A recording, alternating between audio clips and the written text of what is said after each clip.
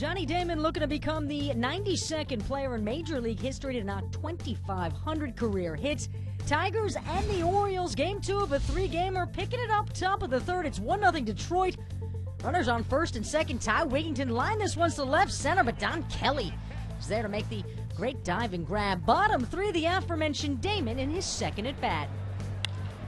Pulled on the ground to the right side, underneath the glove of Julio Lugo. And there it is, hit number 2,500 in the career of Johnny Damon. Congratulations. On to the 6th inning, still a 1-0 game. Felix P.A. grounds to first, but Miguel Cabrera, great throw to third, and he gets Matt Wieters out.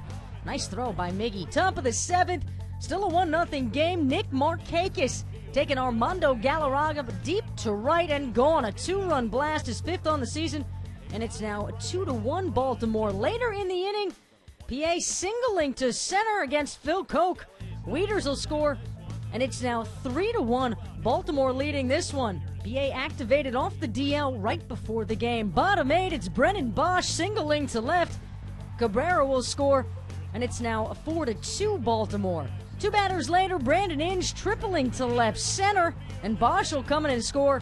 And the Tigers closing this gap. It's now a 4-3 ball game. Miguel Cabrera doing some things. Bottom of the 9th, a 5-3 Orioles lead, and Miggy going out to left, his 21st jack of the season, a 2-run bomb, and we are even at 5 apiece. Bottom 11, Johnny Damon with a chance to do some things walk-off style. Drilling in the air, deep right field, and another walk-off winner for Johnny Damon.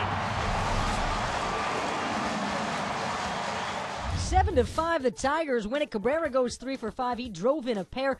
Galarraga 6 2/3, giving up 10 hits and 3 runs. He was optioned to Toledo after the game. The teams combined 5 for 27 with runners in scoring position.